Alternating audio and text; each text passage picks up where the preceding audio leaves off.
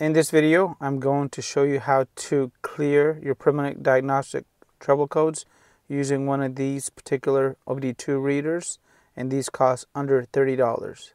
Stay tuned.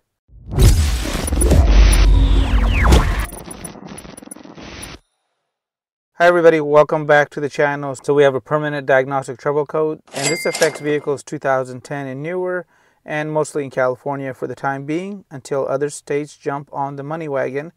And these permanent codes cannot be deleted. They actually have to be unlearned. So your vehicle needs to detect that this issue has been fixed and then clear the code on its own. Not even a dealer can clear these codes. And the way the vehicle does this is by verifying that the issue A has been fixed, and B, that you have driven at least 200 miles and you've completed 15 warm-up cycles.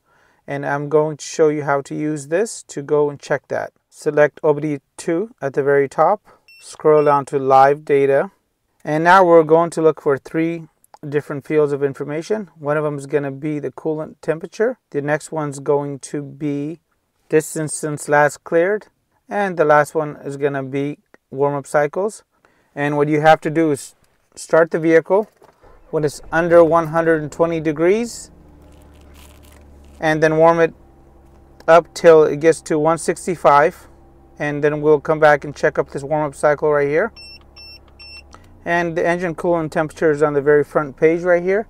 Currently it's at 56 and climbing, and there's a total of 46 fields of data available at the very top up here, and the engine coolant temperature is the fifth one.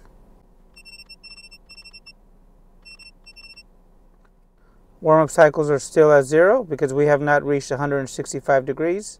The warm-up cycles is going to be number 35, and this could be different on your vehicle. And on the next page it says clear distance miles, it's at 0.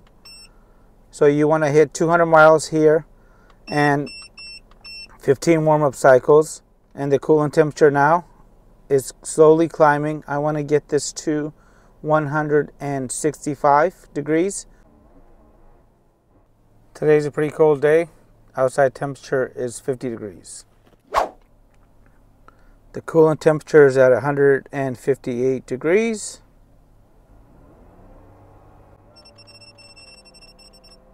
And right there, you can see one warm-up cycle has been completed. Again, permanent diagnostic trouble codes cannot be cleared. The vehicle has to detect that the issue has been fixed. So fix the issue and complete the 15 warm-up cycles and drive the 200 miles. And you may not have to drive all 200 miles and complete all 15 warm-up cycles, but doing so will allow the vehicle to pass an emissions test even if the code is still present, as the technician can go ahead and verify that that criteria for the miles and the warm-up cycles has been met. And at the dealership, we would oftentimes get vehicles that had permanent diagnostic trouble codes because they were from auctions. So what the smog technician would tell us to do is to drive the 200 miles. And if the code hadn't disappeared, then we would take it down to them and they would warm up the vehicle past 165, below 120, and do this enough times so they can verify using the method that I showed you, and they would get the vehicle to pass. And a little fan like this definitely cools off the engine really fast, and you want to place the fan on top of the engine, not in front of the radiator.